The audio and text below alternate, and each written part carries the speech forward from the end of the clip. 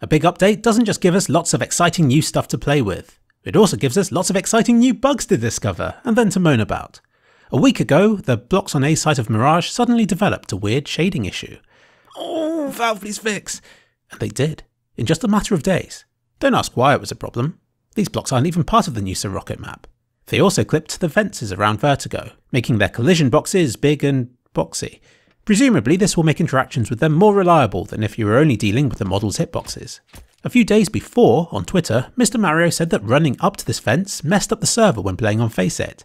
I couldn't get it to do anything when I tested it, but the update could have been something to do with this. Also, I noticed the ribbon is gone. Coincidence? On Twitter, Lana pointed out a bug with the molotovs on Inferno.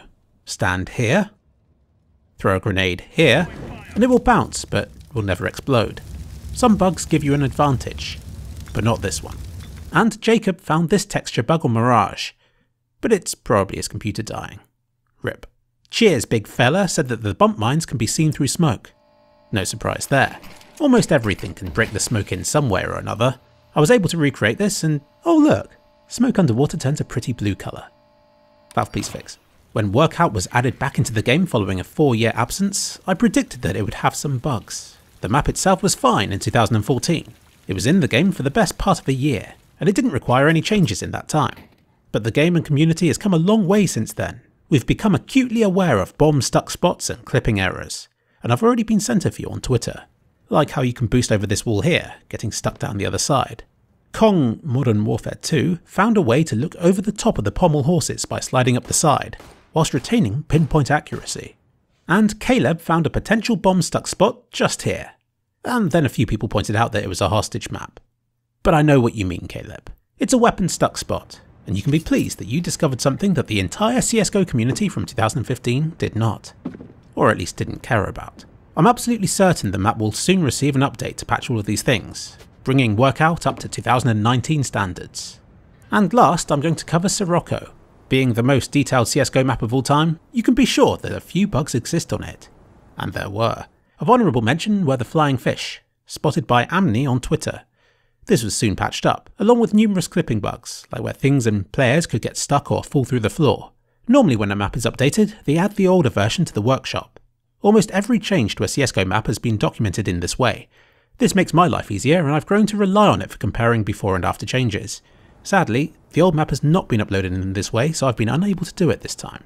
Though this will stop me from being lazy, and I'll get a second computer set up with an older version, so I'll be able to compare them in future, even if this does happen. But just know that most of these changes were improvements to the clipping, where players and items could previously get stuck. They've added this ladder to the lighthouse bridge.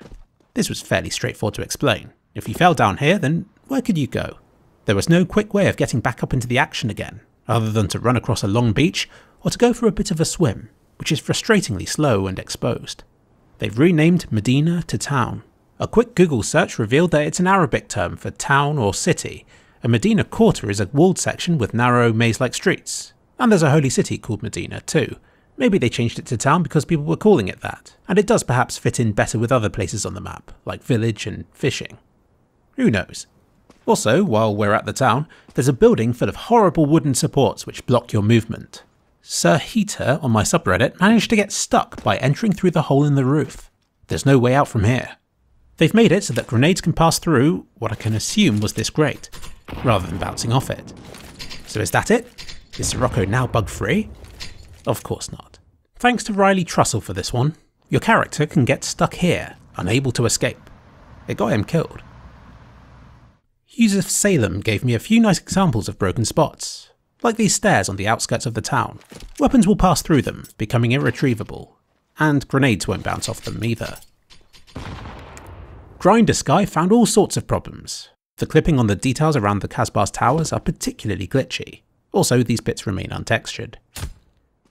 RIP any weapons that you drop down this hole, though it's kind of your fault. Where the displacement meets the funk detail, there's a tiny gap around this wall just north of Casbar, which lets you pixel walk along it. These towers are big models, which might be why pixel walks such as this one exist. I'm assuming it's not supposed to be like this, as it doesn't look as though you should be able to run along it, but it does make the map climbable, which fits in with the exo jump boots and other new mechanics. He also found that these corrugated metal roofs are made of wood. The Batman pit is dark and full of terrors.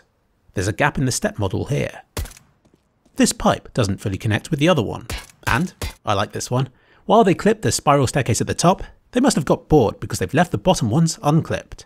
It's like Dust 2's tunnels all over again. He's truly doing the Lord's work here. Just around the corner from pit, they failed to seal up this wall, exposing the void beyond. You can even look up through the floor. Though player models stood here won't be visible.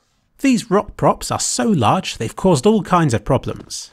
They stick through into the tunnels, and although I wouldn't call this a bug, they look so ugly that several people have come to me thinking they are. I'm surprised by how good the collision on them is, but this corner's still a bit questionable and can interfere with movement. In any other game I don't think people would care, but Counter-Strike is polished to such a high degree, this kind of thing sticks out. Also, they don't appear to overlap each other too well, so Valve have cleverly hidden the joins with shrubberies. But this didn't trick GrinderSky, for he looked through it and found a gap between them. You can see it clearly when heading up the path from the beach. The shrubberies foiled them again here. There's a hole down between the cliff models here as well, but worse than that, the plant sticks through a pay-to-win wall. The collision model on this boy remains horribly approximate, and can be a serious problem if you're shooting at an enemy in the town. Same with the back of this truck here. These small white planks aren't solid. You can get glitched on this corner, though fortunately it won't send you plummeting to your death like the door in Dust 2 used to. And lastly, the top of this cell tower isn't drawn. Thank you to GrinderSky for however many hours it took to find all these things. You can check out his playlist here and thank him yourselves. I see big updates as 3 steps forward, 1 step back. Hopefully by pointing out everything I'm aware of, it will kick Valve into action. The community's done the legwork. Now Valve need to put their best foot forward and take steps to fix it by shoehorning some fixes into the game. Maybe with Source 2. Okay, I've run out of puns now. The ball's in their court.